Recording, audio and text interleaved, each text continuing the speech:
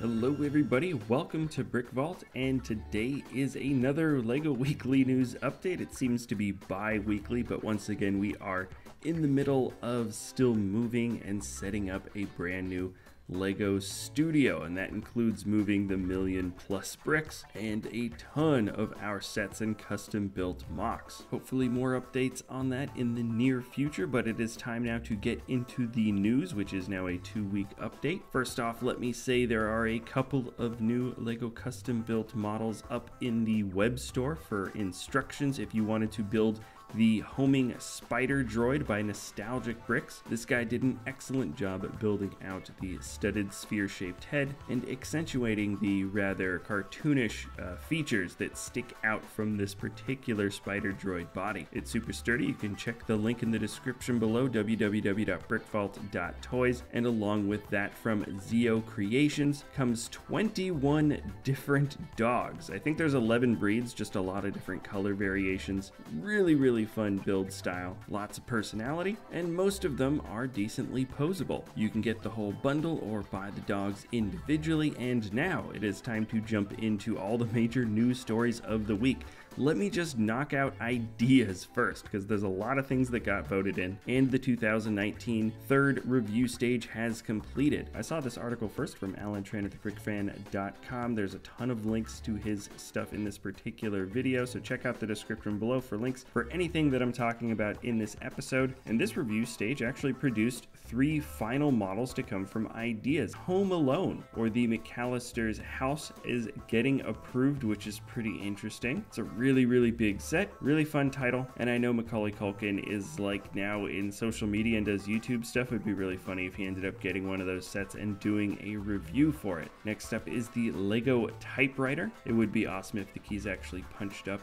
the little letters to the paper. I have a feeling that that won't be the case for a model like that, just a little bit too intricate, but certainly a fun display piece. I wasn't expecting this one to get passed through. And then the Seinfeld 20th anniversary was the third set to get accepted for this review stage, which doesn't come as a particular surprise. I always thought the final roadblock for this would just be for the characters, the actors, to sign off on having their images turn into a Lego minifigure, and it seems that that was the case, because it's coming down the line. It's Jerry's apartment. Out of all the different TV shows that have been turned into official sets from ideas, this one in particular is the one I'm looking forward to the most. And now let's rocket through all of the different sets that got 10,000 votes of support in the last 2 weeks. First up is the BMW M1 E26 from Tomoel. Certainly good design choices here. They feel a little bit stocky, but that feels intentional from the designer. It's a really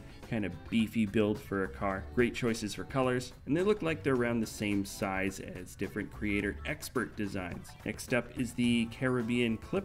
I love this build. I love the colors. Some of the techniques look like they're sort of copying what came from the most recent Pirates of Barracuda Bay set, but part of me actually just doesn't care at all. I just want another colored awesome pirate ship, this time with more cannons. Baby Teeth was the designer of this particular one, and then I've seen this one up on the site for a very long time. I'm glad it got those 10,000 votes. This is the Sheriff's Safe with Combination Lock from Il Buono. So there is a little nice locking mechanism on the inside for the door. You can put little bits of treasure in there. It's slightly upscaled, certainly a decorative piece, but just kind of a fun concept. Next up is the 31 Minutos TV studio from Insomniac Typho. It's based on a Chilean TV series, perhaps riding the wave of many other TV series getting voted in and many getting approved, though this one feels a little bit niche, and I have a feeling a very strong small but strong supportive group got this voted in with those 10,000 votes. The techniques are extremely simple, and something tells me this got voted in mostly with just the really strong support of a small group. It just feels like that. Then the last one is the Southwest 737-800. It's a great build for a plane. I always look at how they do the wings when I see large builds like this. The techniques look great. Seems like there would be a lot of either stickers or custom prints if you really wanted to get the Southwest logo cutting through the windows like that, and also of course getting that interesting yellow and red stripe along the tail. I think this would be awesome. The color combination feels a bit ambitious at the end of the day, but who knows? Definitely more interesting or strange sets have been approved before in the past. Big Plains Customs is the designer for this one. Congrats to everybody that got those 10,000. And now let's jump into the primary stories of the week. First off, let's go through all of the new pictures of all the new stuff that hasn't been seen before until the last 2 weeks. First off, I'm starting with what I think is the most interesting one. The Lego art sets are officially announced. We knew they were coming down the line, but now the pictures are here. Really, I should just say picture of all 4. And we've got some wonderful designs. There's Marilyn Monroe from Andy Warhol. You can see her face has been built with dots instead of squares, and that's actually the case, it looks like, for all of them. Some people do mosaics with the square pieces, but it looks like the Lego design group has decided to do it with dots because I think it's a little bit easier to do it that way, but maybe they also just enjoyed the aesthetic design as well. The Beatles has 1 picture in 4 options. Oh, that's interesting. I just read it here recording. So it's 1 set and you can make only 1 face each of the guys. I guess you get better detail out of it, and they weren't going to make like some massive set. It is 2,933 pieces for the Beatles set, and that's just to make 1 face. So you would have to get 4 of them if you wanted to make all 4 faces, which is crazy. Marilyn Monroe is 3,341 pieces. Remember, it's mostly just dots. Then Iron Man is 3,167 pieces. I really like the colors used here. There's something that works about all 4 of these sets in terms of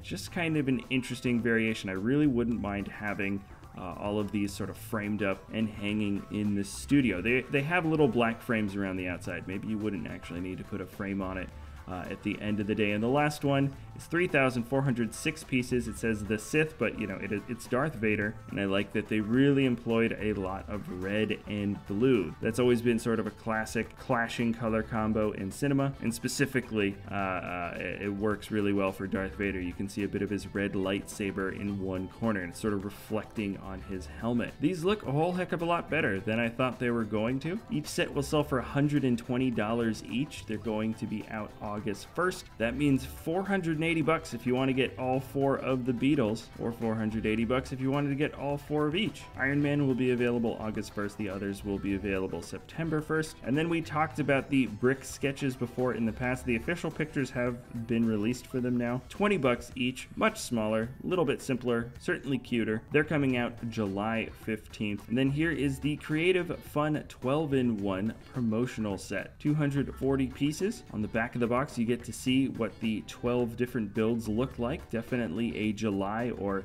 summer themed set for sure. It is the promotional one. You get it free with a purchase of $85 or more. Certainly quite colorful, and we already saw the Iron Man Armoury set, but now the official better pictures are out, so this is what they look like. It's gonna sell for $30, 258 pieces. Some people are saying that this set and other ones are already starting to pop up in different stores. And then now we are looking at the Lego City Elite Police Summer sets for 2020. Here is the Elite Police Boat Transporter. That police truck has just the slightest hint of Cybertruck in there. All the builds seem relatively simple. The characters actually have names, similar to many of the more recent city sets before. Here is the Elite Police Driller. Once again, interesting concept for more slopey pieces for the police car here, though. I'm not a big fan of the primary color as being dark blue. I like the fins in the back of this police car. And then here's the Elite Police Lighthouse set. Gotta say that lighthouse is looking pretty dinky. And we now have pontoons on the police helicopter. At least they're trying something different with the police helicopter, which is always well respected because it is, I think, the single most repeated design in all of Lego. Seasonal Halloween stuff is coming around the corner. This is the Halloween Hayride set. Great build for a tractor. Wish they had no stickers on the side and instead a little build for those pipes. Outside of that, it's great all around. 148 pieces and will retail for $13 or $12.99. The second one up is the Seasonal Pumpkin and Bat Duo set. It's really just like a pumpkin ornament and a bat pumpkin ornament. I mean, like, the head is pretty much the same build as the pumpkin. All it has is a different color combination, different pieces, different sticker face pictures in the front, and little wings on the side. Certainly actually cool little builds. That's it for new pictures. Then the Crocodile Locomotive, really cool set. that was revealed the last couple weeks. The designer video is out. I always recommend watching the designer videos. They're kind of interesting. Part of me thought that this was a somewhat niche set. I don't know if that's going to be the case. I have a feeling the train fans are gonna love it. It's built in 7 stud wide, which is kind of interesting. Then the Ninjago Master of the Mountain trailer is out if you wanna watch that. I'm not really plugged into Ninjago so much. And then Lego has announced that they are partnering with National Geographic to inspire kids. They want it to be focused on the exploration and protection of endangered species. It'll have the National Geographic logo on the boxes for these sets. And Lego also announced contributing towards the National Geographic Society to fund grants in the ocean exploration and species conservation. It's kind of interesting. I'm down to get more nature-based sets. I really hope that they're built at a higher level of detail and not too simple, just because those would be really fun to integrate into cities and other dioramas for the future. Then I hope it's not too little too late. The store calendar for July is out. Also, happy July 4th for anybody that's watching this on the day that this video is released. The creative, fun 12-in-1 that I talked about before, that has already started from the 1st. It lasts to the 26th, or well, supplies last. And if you want to learn anything else about the stuff, I'll just leave links to the pictures. You can check out the store calendars from there. We are done with the news. Thank you so much for watching, everybody. If you enjoy our content, you can always like or subscribe. Top 10 mocks of the week is tomorrow, and hopefully this studio gets finished up so I can stop recording without a blanket on top of my head in the middle of an empty room. All right, thank you guys for watching, and we'll see you next time at BrickVault.